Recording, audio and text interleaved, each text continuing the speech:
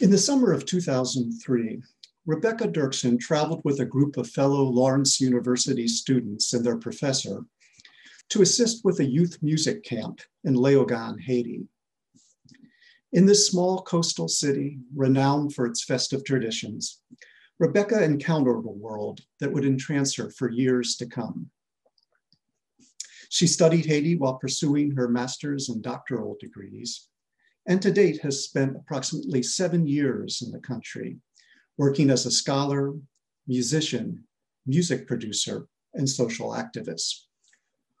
Over time, she has achieved fluency in the Haitian Creole language and has developed deep knowledge of Haitian society and culture. So Rebecca could have written any number of books about Haiti, and I believe she has a few in the works at the moment. But the book that was published by Oxford University Press last year, and that we have before us now, is After the Dance, the Drums Are Heavy: Carnival, Politics, and Musical Engagement in Haiti.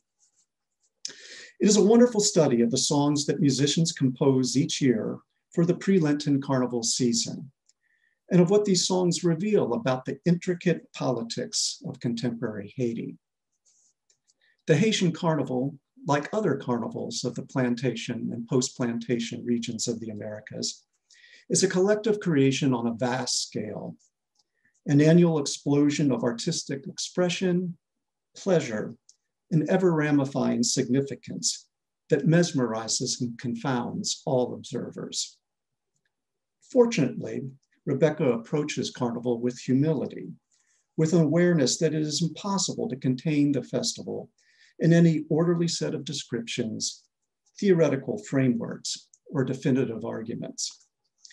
Indeed, she has produced a book that is something of a carnival itself, with a multiplicity of voices, spiraling intertextual references, and much disruption of conventional order. Rebecca's primary objective in this study is to explore the intersections of carnival music making and political action in Haiti, particularly how popular songs frame public issues and enable ongoing debates among musicians and their audiences. Musicians disseminate new songs in advance of each year's carnival via audio recordings, music videos, and radio broadcasts. They then perform the songs on flatbed trucks during the 3 days before Ash Wednesday, as crowds of revelers join in processions through city streets. The excitement that these songs generate in the context of carnival festivity resembles the energy manifested in crowds in street-based, music-driven political demonstrations. For Haitians, both carnival and public rallies are settings for enragé, frenzy-making or enragement, and engagé, political engagement. Rebecca elucidates processes of song composition and audience mobilization by examining the work of a variety of well-known musicians in Haiti. Her linguistic expertise and extensive knowledge of Haitian cultural traditions and current affairs enable her to offer insightful analyses of the verbal strategies that composers employ in constructing complex, multi-layered messages for their listeners. Among the typical features of these songs are trenchant critiques of social conditions and political events, pithy but veiled attacks on public figures, wry humor, vulgar and defiant expressions, allusions to other popular songs, and evocative references to Haitian folklore and the myriad spirits of the Vodou system of belief. Since many songs are released as music videos, Rebecca also discusses the dramatis personae and imagery of these productions, which frequently includes satirical skits. In her interpretations, she is always attentive to ambiguities and the fact that songs can be read in different ways. To this end, she presents excerpts of interviews with featured musicians and of conversations with acquaintances. Audio and video clips on the book's companion website provide additional perspectives. I'll offer 2 examples of musicians whom Rebecca profiles. First is Michel Martelly, also known as Sweet Mickey.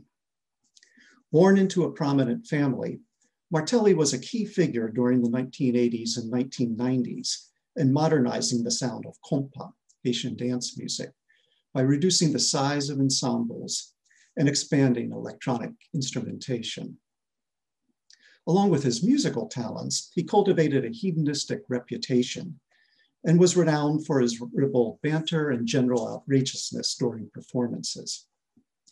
As his career developed, he thrilled middle and upper class audiences in nightclubs in Port-au-Prince, Miami, New York, and Montreal, but also developed strong support among grassroots Haitians.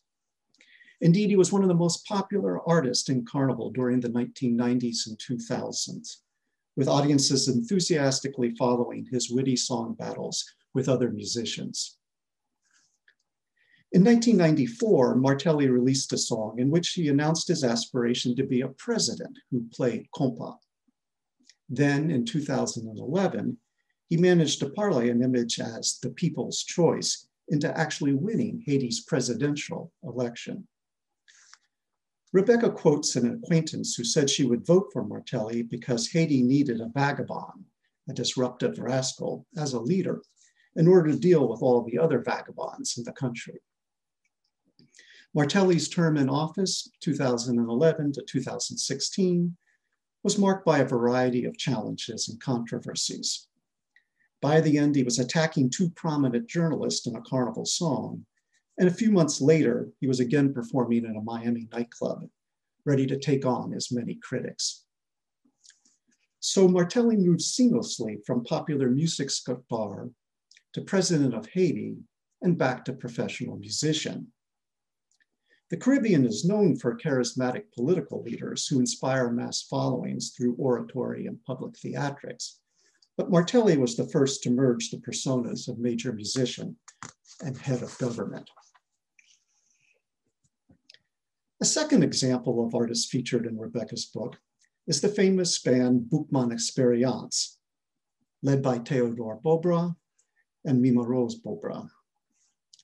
Some of you may recall that for the Society for Ethnomusicology 2019 annual meeting, Rebecca managed to bring Boukman Experience all the way from Haiti to Bloomington, a truly remarkable feat that was enjoyed by all.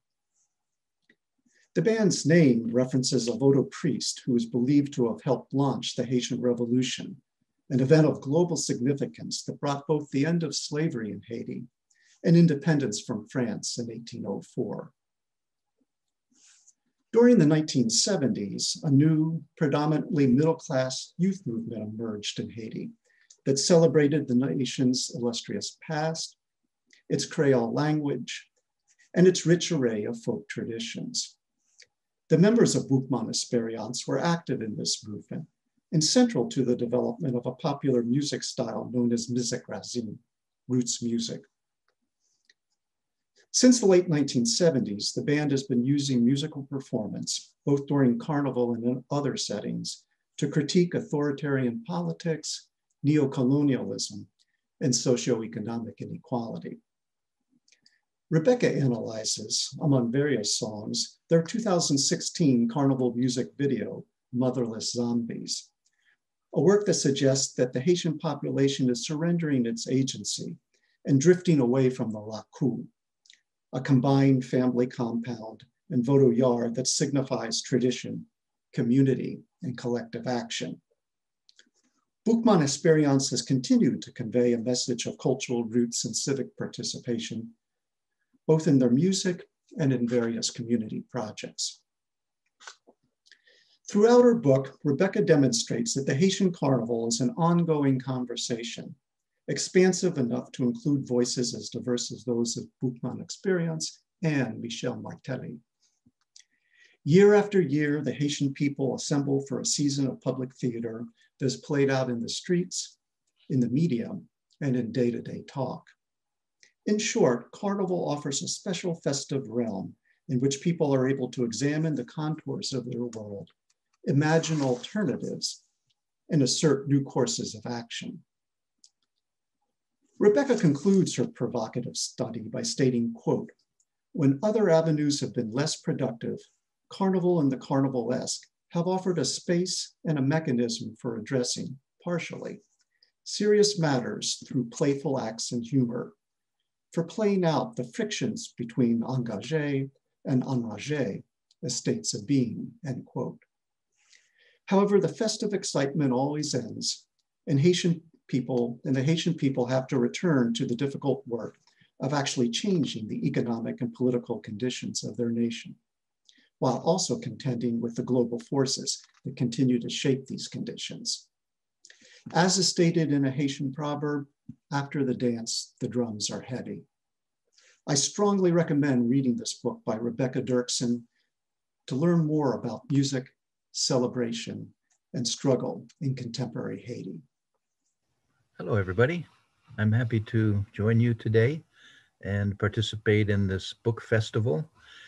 Especially, I'm delighted to be commenting on a book I thoroughly enjoyed reading, Solimar Otero's Archives of Conjure, Stories of the Dead in Afro-Latinx Cultures, published by Columbia University Press in the year 2020. I can show you what the book looks like. Yeah, this is it. It's very intriguing cover, very intriguing inside as well. On the back, it's blurbed by, among others, Norma Cantu and Christina Wirtz. Christina Wirtz is a wonderful author, an expert on Santeria. Let me begin with a shout out to ethnomusicologist Martha Ellen Davis, who brought this quaint tradition of the book festival to us from Harvard when she came as a visiting professor some years ago. Now, let me talk about this book. In a gracious note solely placed in my copy of her Archives of Conjure, she tells me that this book is like a child to her, and I am here to praise this child, for she has created a precocious child, better yet, a child genius, who, trailing clouds of glory, has come to us to illuminate the pathway to a luminous domain. In 4 pithy chapters, plus an introduction and conclusion, Soli takes us into a scintillating world, or more accurately, into a world-making process powered by what she terms a Caribbean ritual poetics. The all-embracing framework, Archives of Conjure, is rooted in practices that evoke and invoke the dead, who are not really departed, and the Orichas, deities traceable to traditional religions of Africa, but who have acquired new life and vitality since enslaved Africans brought them to New World settings. Conjure being the summoning of these spirits, these archives are no dusty collection of old official documents, but rather a living, breathing assemblage that does include written records, running the gamut from writings of scholars such as Lydia Cabrera, Ruth Landes, and Fernando Ortiz, to scraps of paper bearing hasty notations of instructions from the spirits.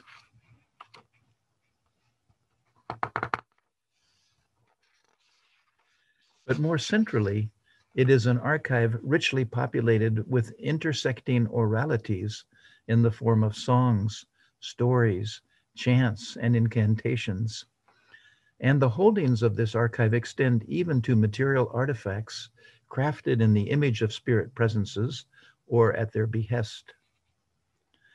Soli's Archives of Conjure develops a fluid analytics perfectly suited to this fluid study object. The task, as Soli describes it, is, quote, trying to explain deeply held beliefs that create ways of being in the world not readily understood by outsiders, end quote. It becomes clear that Soli is an insider to the two worlds implicated here, the world of Espiritismo, Santeria, and Palo, as practiced in Cuba and in other Afro-Latinx settings, and the world of folkloristics, as practiced, for example, in Bloomington.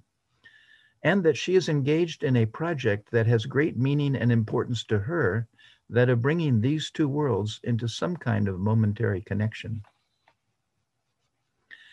I am an hija de las dos aguas, she tells us, referencing Yamaya, the majestic Oricha of the sea, and Ochun, the river deity.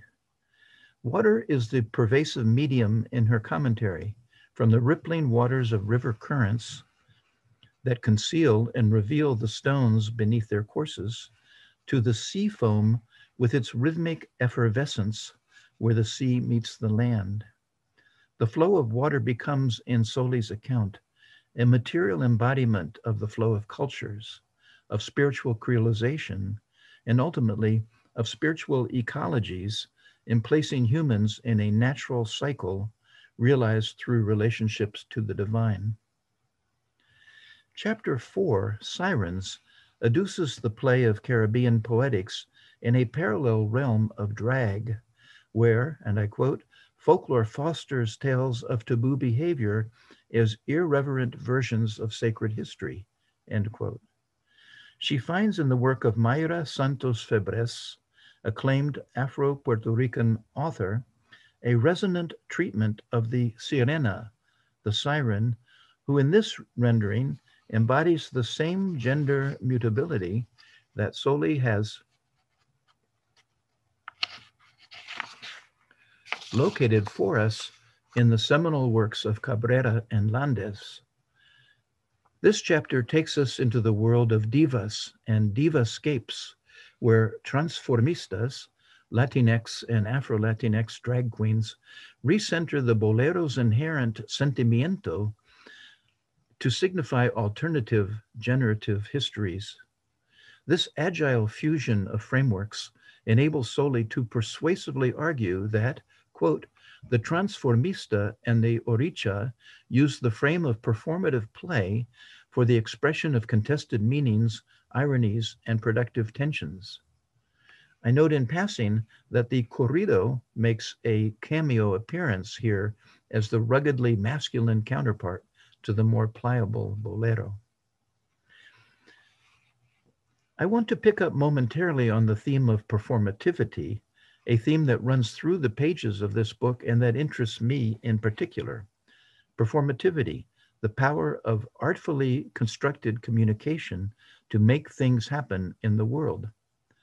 Soli perceives, quote, performative moments of becoming, end quote, in ritual settings, in the misas where the archives of Conjure are activated, and even in interview sessions which can mutate into storytelling, shifting from conveyance of information to transformation of being. These insights into ritual efficacy are of critical importance to folklorists as we try to unravel the intricate social aesthetics of ritual practices. Solimar Otero's Archives of Conjure offers a fascinating study of a remarkable system of belief and practice that is vividly Caribbean as it wrestles with, quote, unresolved representations of race, religious difference, sexuality, and gender, end quote. In the flow of ritual engagement, counter-normative formulations can be envisioned and applied to people's life situations.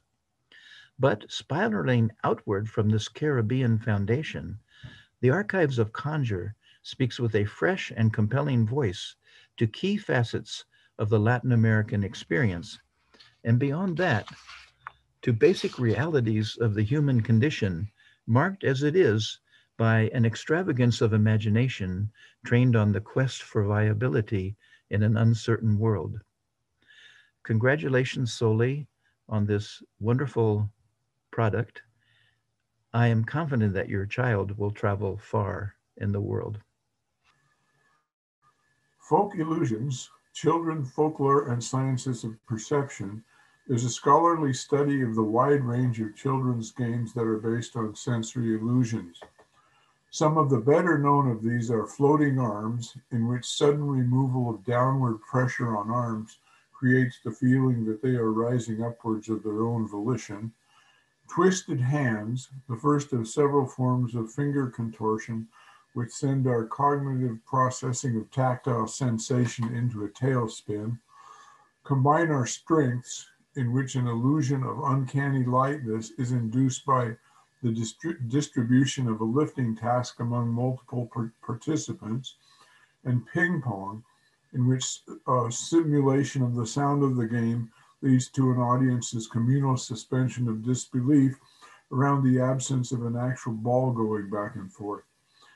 The book's authors, K. Brandon Barker and Claiborne Rice, draw on their own fieldwork and collection, as well as many strands of research and theory, especially from folkloristics and cognitive sciences. For many, the rich data on these amusements and their context, along with other trending topics such as embodiment, will be the most riveting aspect of the book. But I would like to emphasize rather the longer-term intellectual context of this work.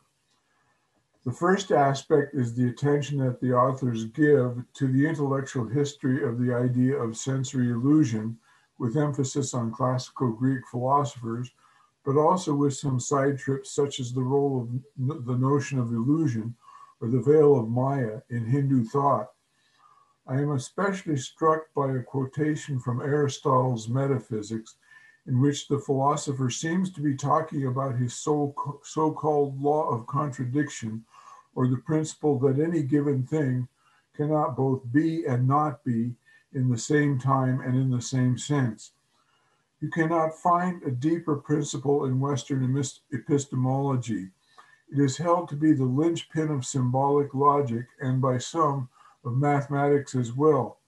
And in the first half of the 20th century, ethnologist Lucien Levy-Bruhl famously and infamously held it up as the most radical principle in terms of which different systems of thought might be compared. And yet, in the midst of his heady metaphysical discourse, here we have old Aristotle going on about the cross-finger trick. Barker's and Rice's comments on Plato are also interesting.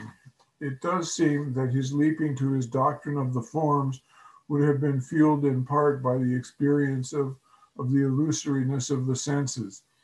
Given the fallibility of the senses, one option is to attempt to leave the senses behind and go instead with pure intellect in the quest for truth.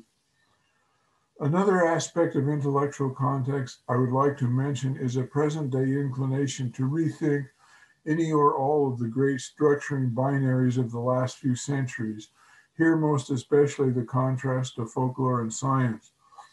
My sense is that the great binaries will not be entirely dismantled, but will for the most part be shown to be less categorical, more blurred, interspersed, and more interesting than has been typically assumed. Rather than resorting to the ploy of juxtaposing Western academic and folk traditions in order to insinuate that the latter is somehow better, Barker and Rice instead bring the traditions together to see what light they might shed on one another. It seems that in the academic tradition, illusion is taken up mostly into the discourse of critical epistemology. Following Barker and Rice's lead, it would seem to play the critical epistemology role in folk tradition as well. And I would add that folk illusions may have something in common with other genres, including proverb, fable, and urban legend, that in different ways remind us that appearances can be deceiving and of the need to remain nimble and awake. But in folk traditions, such illusions are also more than just critical epistemology. They give rise to realms of aesthetics, play, and entertainment, from child's games to the prestidigitation type of magic. Early in the book, Barker and Rice cite a basic truth: people enjoy illusory perceptions. Regarding the future of Barker's and Rice's work, we should harbor no illusions. This book cannot be the final work on the subject, since the contributing disciplines, and especially the cognitive sciences, are still in their infancy. But the book does lay a magnificent groundwork for this topic, and indeed seems to be written with a gaze into the future, evident in numerous forward-looking suggestions and illustrations. For example, on how to identify and describe context and performance factors, taxonomize and catalog types of illusions and their variants, and carry out fieldwork within this quirky and sometimes elusive genre. Some of the author's most interesting discussions develop around the boundary conditions of this genre. Do mirror summonings such as Bloody Mary involve sensory illusion, or does this particular illusion transpire at some other psychological level? The illusion called the shoulder tap is tapped by Barker and Rice to launch a nuanced discussion of the complicated interrelationship between sensory motor and social interactional factors that combine to support some illusions. Barker and Rice rather cautiously raised the possibility that the cross-finger trick, known as Aristotle's illusion because he wrote about it, may have existed before Aristotle. If I have a friendly quibble with Barker and Rice's book, it is that the authors are too cautious here. Numerous factors indicate that the early philosophers were steeped in the folklore of their time and place. Whether Plato's fretting about what we should do with old myths and legends, such as the story of Atlantis, or Aristotle's citing of familiar proverbs in his Nicomachean Ethics. One hears that history is written by the victors. Even more prosaically, we should note that it is written by writers. Here we have a task, imagining an embodied folk tradition carried on not primarily in writing, but by word of mouth and example, that can only be pieced together through inference. Carlo Ginzburg would seem to be the master of such technique. In reading the fascinating discussion and looking over the diagrams of finger contortions in folk illusions, the thought occurred to me that the experience of sensory illusion is cognitively so deep and central to human mental life that we really should find a place for it in our evolutionary origin myth. It turns out that we have some help from our ancient progenitors in that regard, because as I understand it, though I'm not an expert here, the earliest human self-portrayals in Western art are of fingers, namely in the outlines of human hands depicted in Upper Paleolithic cave art. Some of these images appear to be children's hands, and in some cases the fingers appear to be deformed. Ritual, abetted by ethnographic analogy, has long been a convenient fallback explanation for archaeologists when perplexed. If you don't know what it is, just say probably a ritual object. And here the archaeo-speculative mind has leapt to the idea of ritual amputation. Other scholars, however, have argued that the cave images can as easily represent finger contortions rather than amputations. One scholar has summarized the possible reasons for finger deformations seen in the cave paintings under 4 hypotheses: ritual, disease, frostbite, or kids playing. In that, if that last hypothesis sounds familiar, there's our opening. Just outside the cave, perhaps one would also see other people playing Combine Our Strengths, discovered unintentionally while dragging home a giant tusk of a woolly mammoth, then reimagined as a game to the astonishment and delight of the paleo community.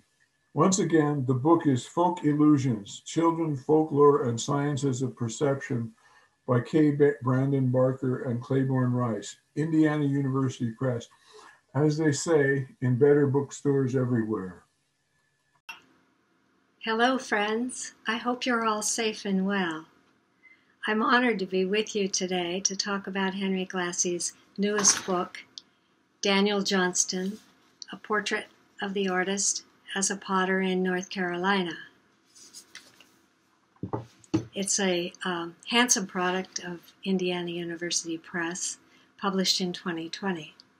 And here's a mug made by Daniel to stand for him and keep water at my right hand in case I need it. I want to begin with an acknowledgement. I know Daniel Johnston. I think it's fair to say that I know him reasonably well, though of course not nearly as well as I do now, having read the book.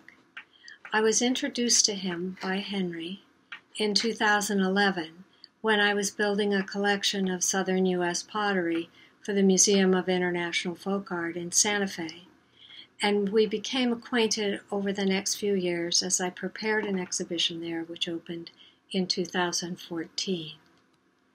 During that time, I came to know Daniel as an unusual person in many ways, among them his background, outlook on life, and proclivity for reflection. He's someone who, by nature, is full of surprises.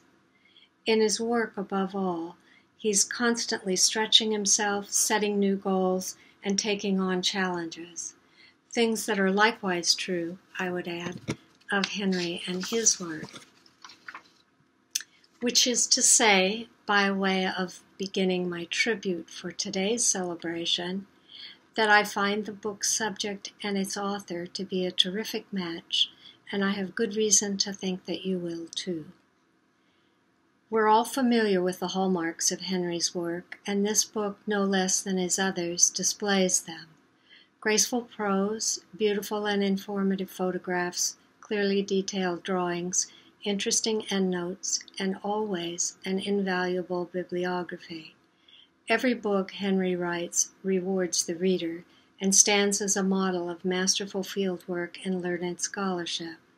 This one is informed by 7 years of focused work with Daniel and another 5 of knowing and watching him before the project began. It's enriched as well by Henry's decades-long interest in North Carolina's pottery tradition and interest furthered by the work of its leading scholar and his close colleague, Terry Zug. The book is a blend of biography and ethnography, a genre beloved by folklorists for its utility in exploring an individual's relationship with tradition, as this book does. Its 7 chapters consider Daniel's artistic development chronologically within his life history and ethnographically in his community and its shared aesthetic values. As Henry explains in an afterword, he has borrowed James Joyce's word portrait to characterize his book's form, as well as to signal its time frame. It ends, as Joyce's portrait did, at a still open point in the subject's life. Indeed, we notice at once that the subtitle of Henry's book, A Portrait of the Artist as a Potter in North Carolina, does not include the word young, but it implies it. As we discover in the reading, Daniel is 42 when the study concludes. The community aspect of Henry's portrait is substantial and significant. We're given a full view of the many artists among whom Daniel lives and works in the long-standing pottery-making center of Seagrove, which is not on the coast, as you might think, but it's right in the heartland of North Carolina, in its Piedmont area. These potters in Seagrove, elders, descendants of old pottery families, newcomers and learners, are all well drawn. But one, the master Mark Hewitt, with whom Daniel apprenticed, is prominent. The book is dedicated to him, he's quoted in its first paragraph, and his voice steadily recurs throughout its pages, commenting on Daniel's growth. This is fitting not only because Mark was Daniel's teacher, but also because, Henry tells us, he more than anyone is responsible for the current vitality of the community's pottery scene. Reading Henry's accounts of 1. Mark's backstory, and 2. the 100-year-old history of Seagrove's famous Jugtown pottery, readers will understand another implication of the book's Joycean subtitle. It's all about modernism, plunked down in rural Carolina, thriving. In all this, the book holds its firm focus on Daniel as the community's new rising star, and traces him as he moves into, around, and to the edges of tradition, even beyond. Daniel's is a great story, and Henry's in-depth telling is a real treat. I offer a taste in hopes of whetting your appetite for more. It relates Daniel's beginnings as a farm boy, a high school dropout, and at age 16, a production potter in Seagrove, making 30,000 pots a year. It details the 4-year period Daniel calls the most important in his life, his apprenticeship with Mark Hewitt, who with direct ties to the English arts and crafts movement, opened his mind and transformed him into a budding artist. It includes travel to southwest England for study with potters there, and a second apprenticeship, this one in the Mekong Delta of Thailand, Asia being a source of inspiration for modernist potters like Daniel, where he made huge jars for storing fish paste and worked in beautiful partnership with a man with whom he could not converse since he didn't know the language. It shifts to a phase in which Daniel settles back into the life in Seagrove, marries Kate, herself a hard-working potter, builds a home and shop, and comes into his own as an artist. The art Daniel creates centers on his love of large jars, exhibited in sizable groups. One was included 100. To call attention to their variations and commonalities. Whatever particular arrangement Daniel gives them, they provide context for one another and compel contemplation by viewers. As Daniel tells Henry, the pot becomes part of something else, something grander. It's a building block rather than something in and of itself.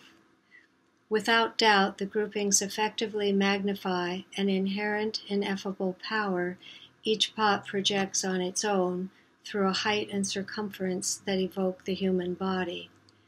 Daniel calls these groupings installations. His most recent and radical one is outdoors on the grounds of the North Carolina Museum of Art. Its individual elements, this time 178, are not pots at all, but columns made of clay, which Daniel set on the rolling terrain in such a manner that their tops align.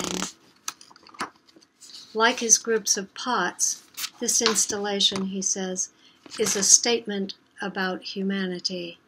From afar, one sees unity. Up close, one sees seemingly endless, small, but distinct differences. Notably, the columns' distinctions are marks of hand-building and wood-firing local natural materials, the very things that define Seagrove's pottery tradition. Daniel's installations have caught the attention of the art world by blasting its distinctions between art and craft. Exhilarated and exhausted by his latest effort, which Henry describes in the final chapter, Daniel feels he's at the end of an arc and he's ready to move to a new phase, perhaps a return to traditional forms. Henry doesn't try to answer the question of what might come next for Daniel or for Seagrove.